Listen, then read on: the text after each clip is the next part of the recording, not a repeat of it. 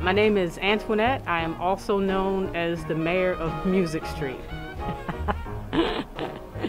I would like to be Viceroy or Archduke, but you don't get to pick your nickname, so there it goes.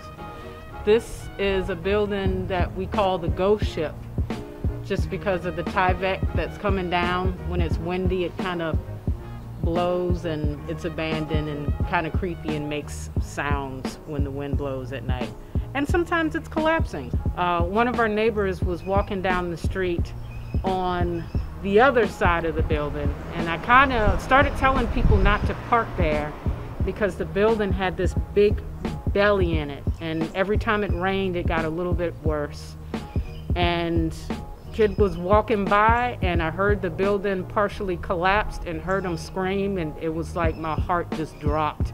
Thought that kid was dead, but he was young and he was spry, and he basically just dived out of the way, which is great. I'm not really sure what happened with the owner. He's not a bad guy. Well, I don't know why you would bother to buy a building like this and just let it go to crap, especially if it's so dangerous. But we kind of pushed the debris to the side.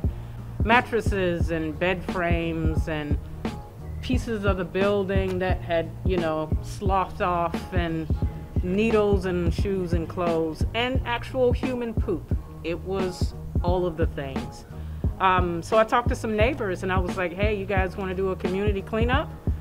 And shockingly, they said, yes, we would like to do that. I said, all right. So I brought all the equipment, the trash cans and the bags and the shovels and all the things.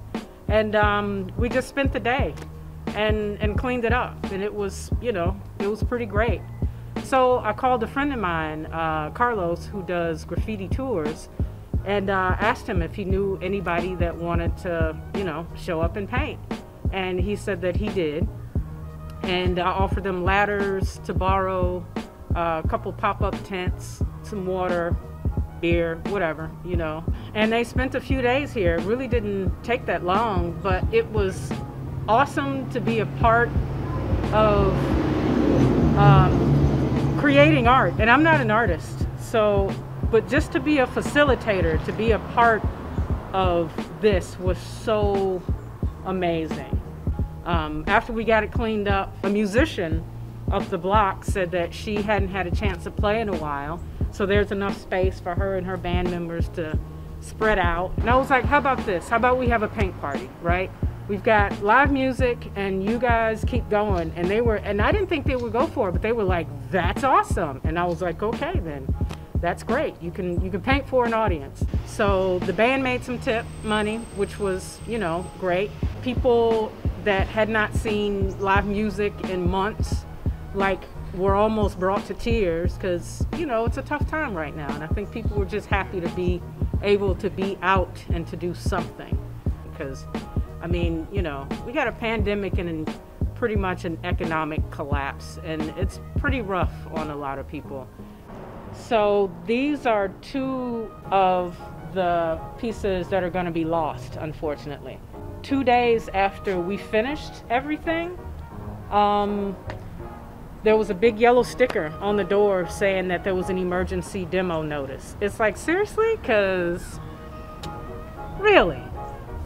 I do not dispute the fact that the building needs to come down, at least in part. They could literally take the top off of it, though.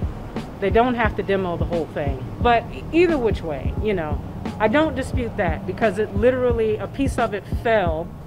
I mean, a piece of the building fell and somebody almost got hurt.